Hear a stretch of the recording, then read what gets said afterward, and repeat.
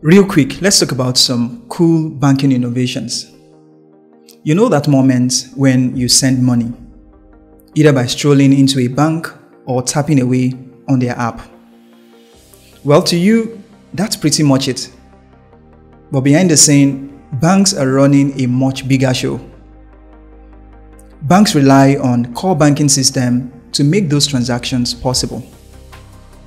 These systems are like the brains of the bank, managing everything from customer accounts to processing transactions, loans, deposits, and withdrawals. So whether you're using mobile or online banking, it is core banking system keeping it all in sync. Now that you're in the loop, let's talk about a bank that can't just stop innovating. Sterling Bank. And hey, a quick heads up. This video isn't sponsored. We're just here willing to share their story. From ICS financial system in 2014, T24 in 2016, and now in 2024, they've switched to SeaBaaS.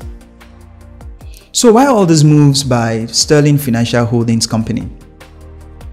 To answer that, let's first dive into some key trends driving banking system in Nigeria. Number 1. Digital transformation. Nigerian banks are racing to adopt systems that support digital and mobile banking, especially with the explosion of mobile payments. Number 2. Scalability and flexibility. Big Nigerian banks need systems that can handle millions of transactions while staying super efficient. Number 3. Financial inclusion. Banks are integrating with mobile money platforms and agent banking to serve underbanked population, particularly in rural areas. The fourth trend is security and compliance. With the increasing cybersecurity demands and Central Bank of Nigerian regulation, core banking systems are equipped with tools for compliance and risk management. Sterling is ahead of the curve. In 2022, I was amazed when I made a transaction over ₦1 million and got a call from a bot within 30 seconds to confirm the transaction. While other banks took hours to get a human on the call, for Sterling, it took seconds. And they didn't just stop there. Sterling went the extra mile by creating a custom M token app now upgraded to 1 token. While other banks rely on hardware token, email, or SMS, Sterling made sure that they are less affected by any potential email or SMS interruption. Smart, right? Now, why SeaBaaS? SeaBaaS is a locally made core banking system developed by Peerless.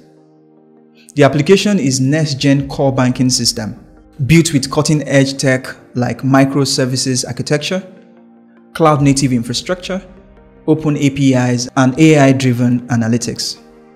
It is designed to be more than just a system. It is a game changer that ensures the bank is robust, resilient, and secure, while delivering an unmatched customer experience.